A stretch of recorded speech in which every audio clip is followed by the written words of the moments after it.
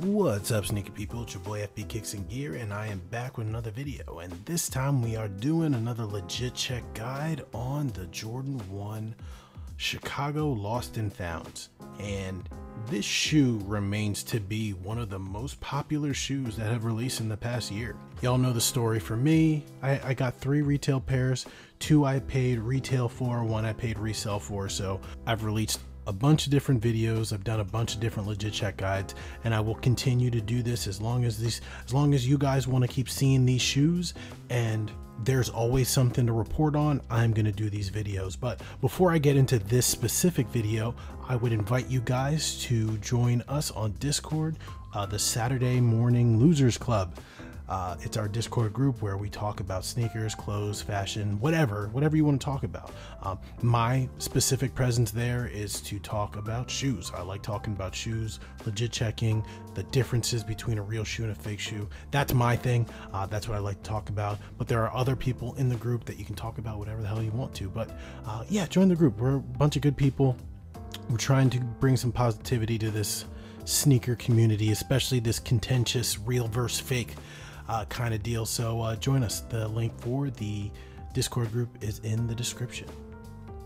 And just like with every other video, if you would like to see more pictures of this shoe, specifically the details and the things that I bring up in this video when I'm comparing them to the real pair, please check out the Instagram account on the screen. You'll see all of the pictures and detailed information that you will need. So with that said, guys, let's get into this legit check guide.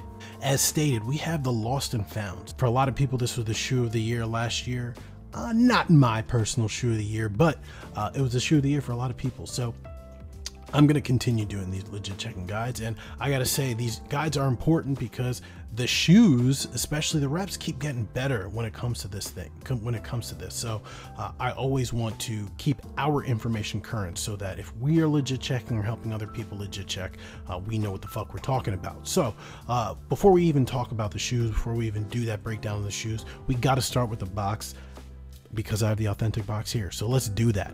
If you guys are familiar with how I break down these shoes, there are a couple of things that I look for to determine the real versus fake, and a lot of it starts with not even the shoes, right? There are some really hard-hitting telltale signs that you can use even if you don't have an authentic pair on hand to reference, and I'm going to point those to you.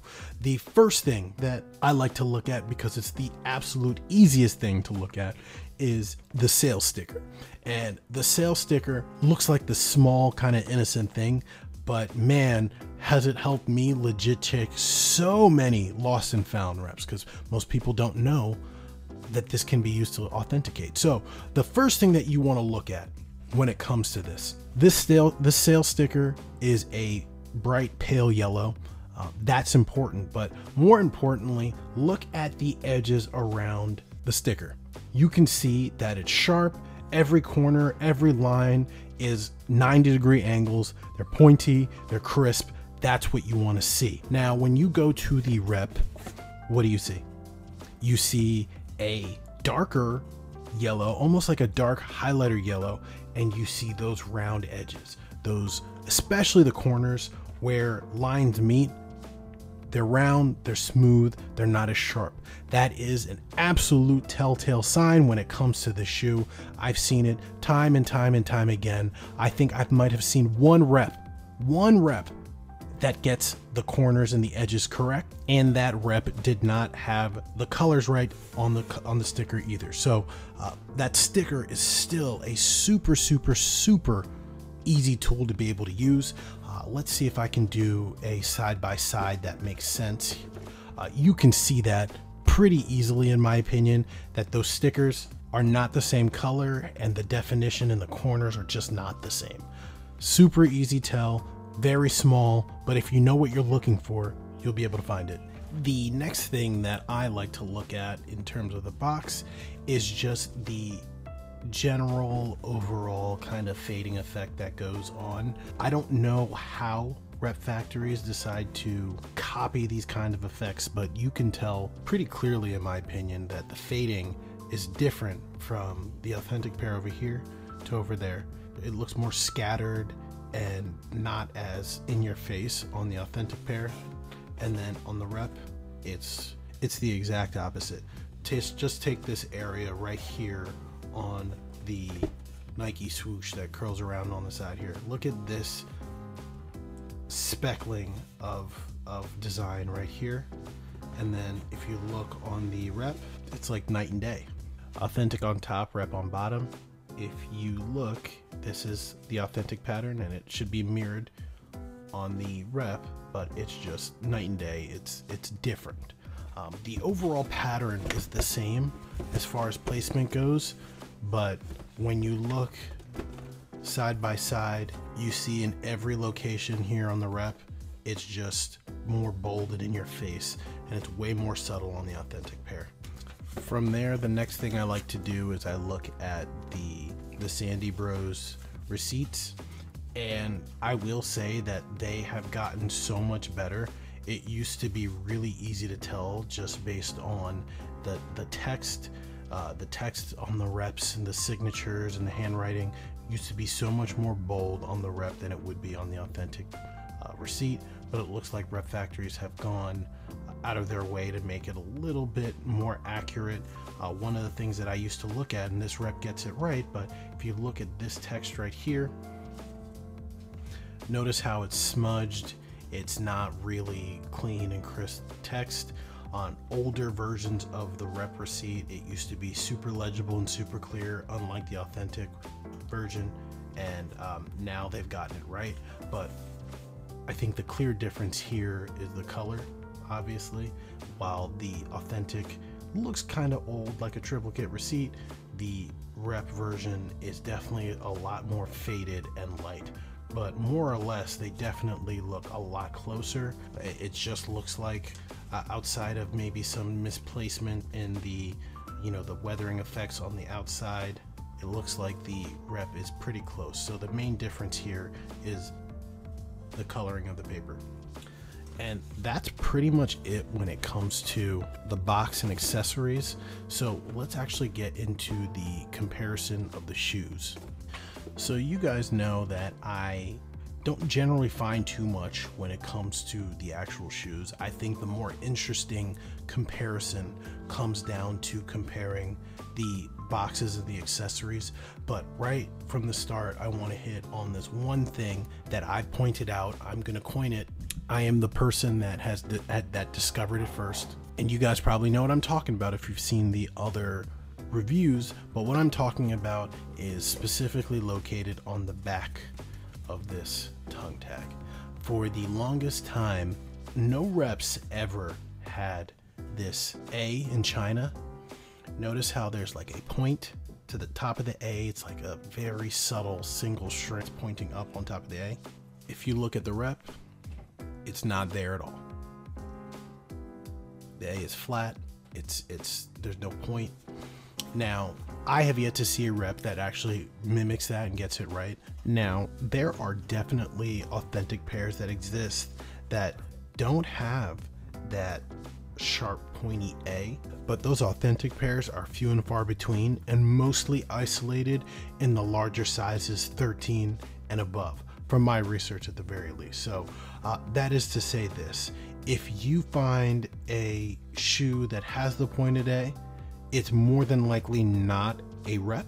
If you find a shoe that doesn't have it, could still be authentic, but you'd have to look into the other stuff like the box and all that other good stuff that we've already gone over. So with that said, now that we know the kind of heavy hitting secret weapon that I like to use, let's just take a look at the shoes as a whole and do a nice little comparison. And I'll go through some of the other hit points that I like to look at. One thing that I've noticed a lot when it comes to rep sneakers is that when you compare the tongue, the color of the tongue is supposed to be I don't know how really to explain it. It's a tannish off-white kind of color. Clearly it's pale. Reps have a hard time matching that for some reason, whether that's because they're using a different foam underneath or they're using a different nylon material, but usually reps tend to be on the pinker side when it comes to the shade of this tongue.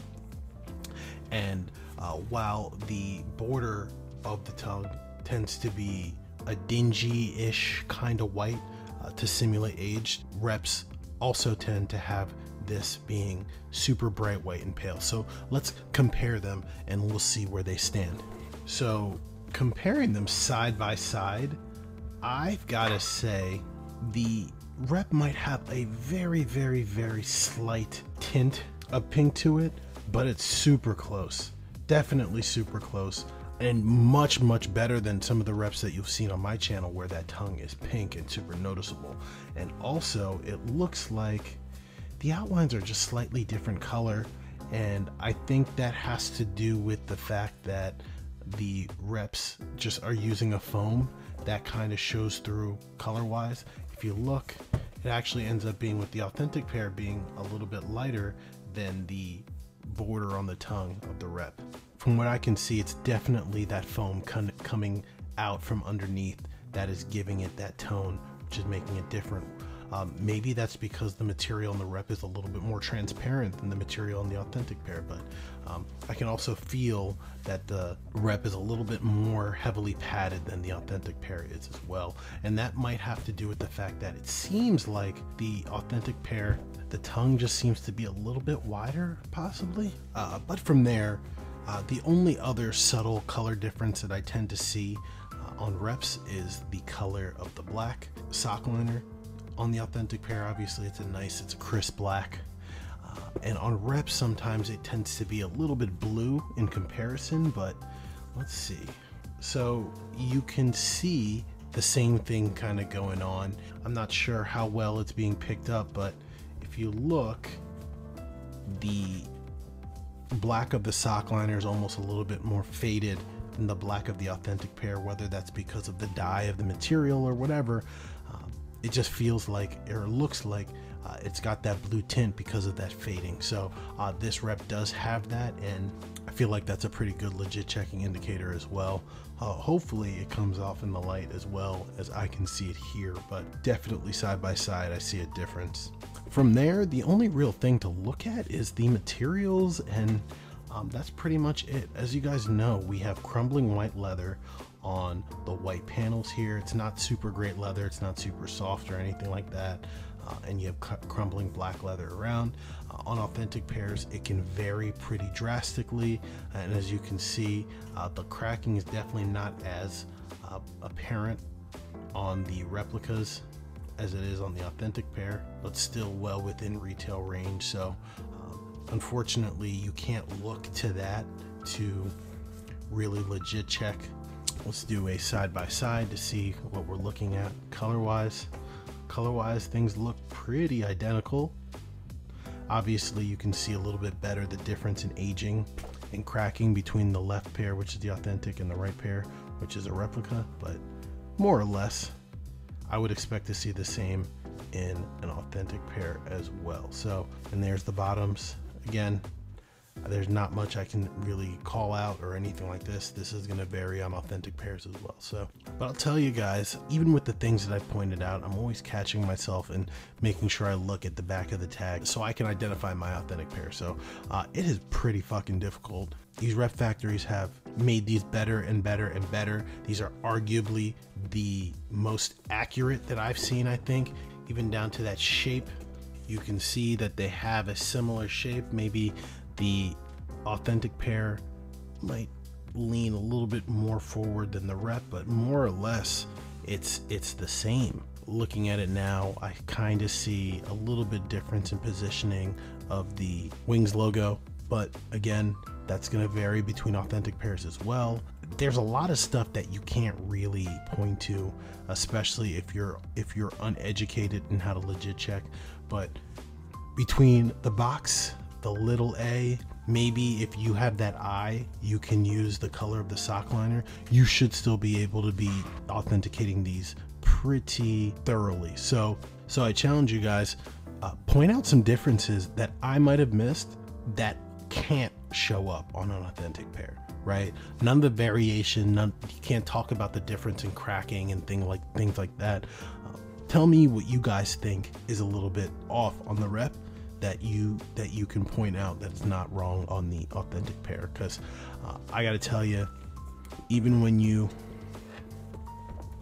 look at those toe shapes, They really did a good job matching and mimicking that. This is dangerous, guys. We are in danger territory right now. But we knew that. And that's why me, FB Kicks and Gear, am here to do these comparisons for you. So what do you think, guys? This is probably the 5th or 6th or maybe even 7th Lost and Found that I've done so far. Is this the best one yet? Is this the hardest to tell? I'm gonna say yes. I'm gonna say that this is probably the best pair that I've seen as far as replicas go, and probably the one that would give me the most trouble with authenticating if I didn't have my authentic pair here. But remember, we have the handy dandy look at the A in China and see if there's a point on there if you are a size smaller than 13. So all that said, guys, that's all I got. Please remember, join the Discord. Let's talk about these shoes specifically. Let's talk about the shoes that you guys are afraid of. Tell me what you would like to see me legit check next, and I'll add it to the list. So remember, guys, always Instagram account on the screen so you can look at more detailed photos on this, and I will see you in the next one. Peace.